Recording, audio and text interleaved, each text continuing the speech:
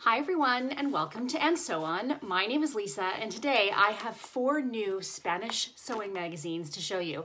And because I know last time you missed me not talking about them and seeing what I liked and what I didn't like, I'm going to flip through each one at a time and then hang on and I will come back and tell you my favorites and if I happen to have some fabric that might go in with them. So we're going to start with the February issue of BurdaStyle. Here's the flip through and then I'll come on back.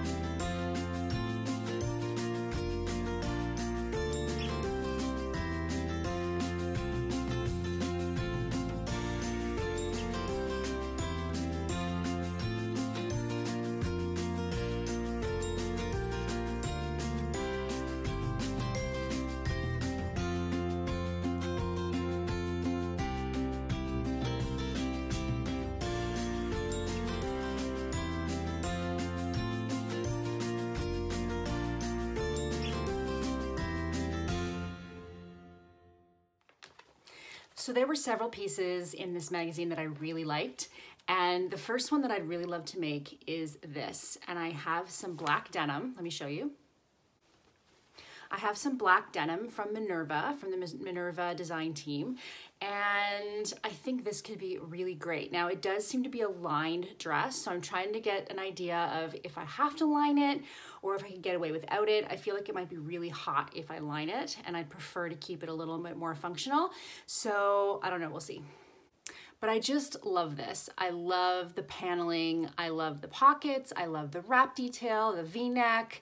Yeah, I love all of this. So this might be my next kind of bit of a challenge piece, I'd say, but at the same time, I think totally doable. I'm also loving this jacket. It's kind of similar to the Make My Lemonade, Wear Lemonade jacket I made last year, which I did not bring with me.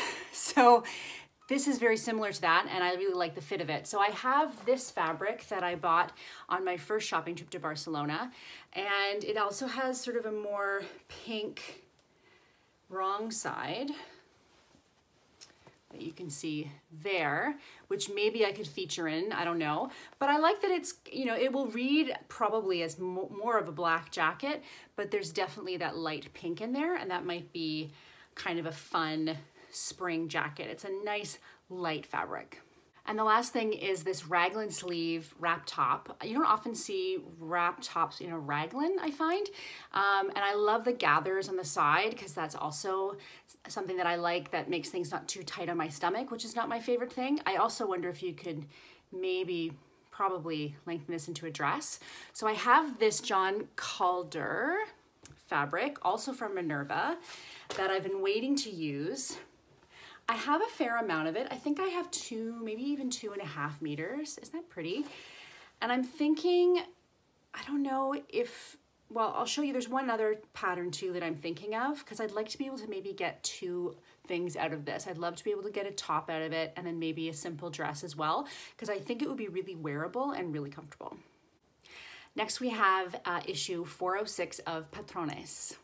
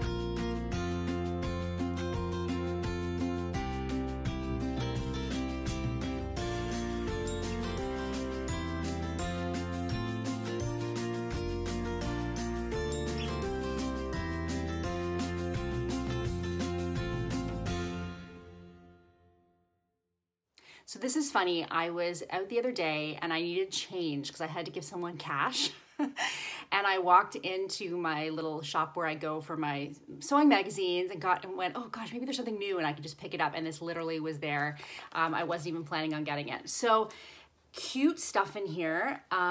One thing I was also thinking of for that same John Calder fabric that I was showing you before is this wrap top here. And you don't really get to see it a ton, but if you look at the line drawing here, it's kind of drapey and nice, and it's sleeveless. And I thought that could be nice and probably wouldn't take a ton of fabric. I think this is awesome. I've been thinking of doing a sewing outside my comfort zone series and picking things that are a bit out of my comfort zone to try. This would definitely be that. You can see the line drawing there, lots of details, panels. Yeah, like I think it's very cool. Again, I'd have to figure out if I would actually wear it, but just as an exercise to learn some new skills could be very cool. I love this cotton wrap dress. I feel like you could do a lot with that. You could make it into a top, you could shorten the dress, you could do it full length. I have this that I could use because it is a cotton, or I have this, and you guys might remember that this is a special fabric that I bought in Barcelona, and I still haven't figured out exactly what I want to make with it yet. Yeah, I go back and forth. But I have a show coming up on Valentine's Day, and I either want to use that John Calder fabric or this for the show, but this would be kind of amazing for a show. So maybe I have to figure out what to make this out of. Lastly, this skirt. How great is that? So it says it's in silk viscose, no, satin crepe. Not at all silk viscose. Is there such thing as silk viscose? I don't think so. Satin crepe. And I just love that. I think that's pretty awesome. And it does not look too complicated, and getting the fit would again be a good challenge. So maybe I need to search out some satin crepe. Here's the January Burda Easy. You know that I made a couple things out of the last Burda Easy, and I'm still working on some of them. So as soon as I saw this, I snapped it right up. So here you go.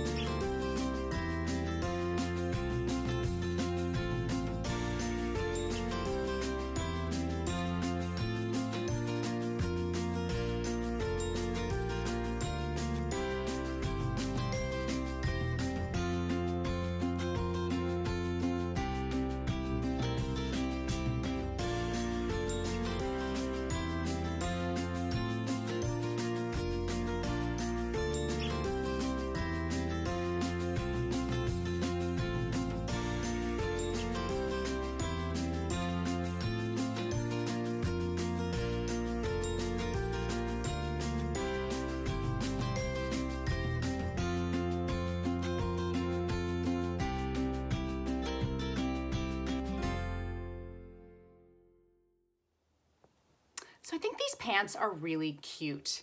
I don't generally do flares, but there's something with the length of them that I really like.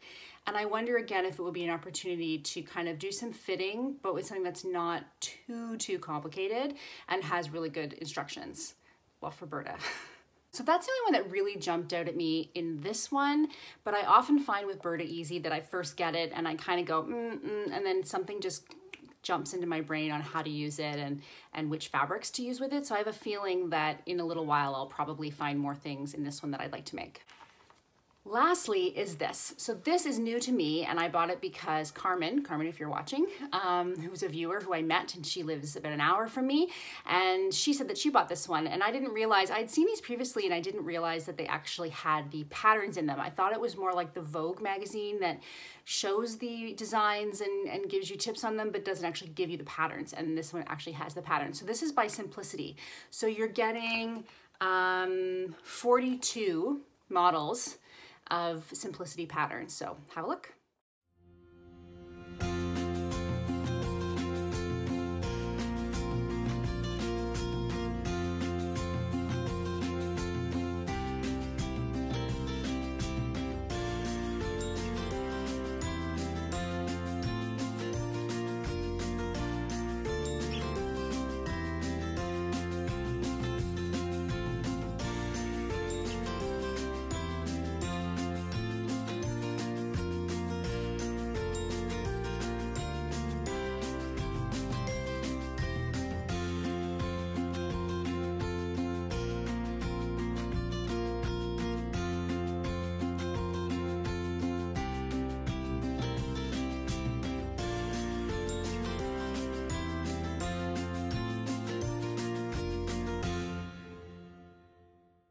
So what I liked about this magazine is I thought it was going to give me some basic pattern shapes that I could then use for other things. Rather than me being blown away by the designs like I am often in Patrones or Burda, these are more like good, solid, basic patterns that I can use for all sorts of things. So for instance, love these pants. My favorite pant pattern is my Vogue I forget the number, but it's the one that's the part of the bodysuit. I'll put it in, I'll find it. And I use those for nice swingy palazzo pants. And not that I don't have other patterns like that, but I thought that these would be really cute. I love this dress. This is the kind of thing I would wear on a daily basis. When it gets nicer out, which already is starting to get nicer out, I really feel like this is the kind of thing that I would just throw on to take the kids to school, to hang out during the day. When the weather is nice, I wear dresses probably 80% of the time. So I think this would be just a perfect day dress and really easy to make. So this is just a simple shell, but I like a simple shell. And this again could be something that I could make with this fabric, just to have maybe a little side piece if I could squeak it out. I've got to figure out if I want to make more than one thing, if I'm going to have enough.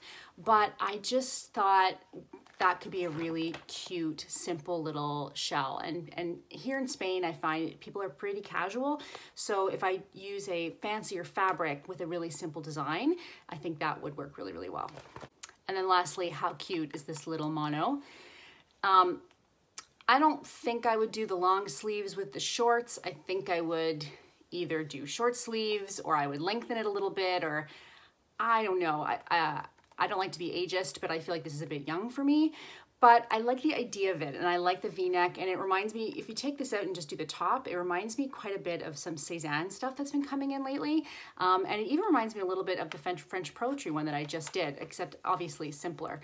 So I'm not sure about this, but there's something about it that really piques my interest. Okay, that's it.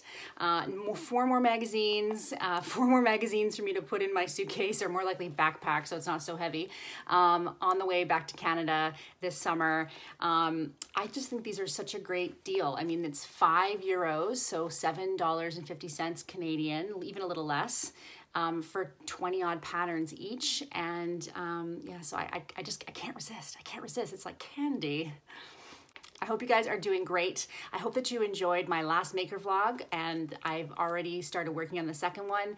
My coat is hanging over there, and it is about 85% done. I've got some hand stitching to do on it, and I still have to do the belts, and I have to do the pockets. But other than that, it's mostly done. And then I'll be able to show you all the things that I've made. Anyway, I hope that you guys are doing well. I hope that wherever you are, the sun is shining and you are sewing. I'll talk to you soon. Bye-bye.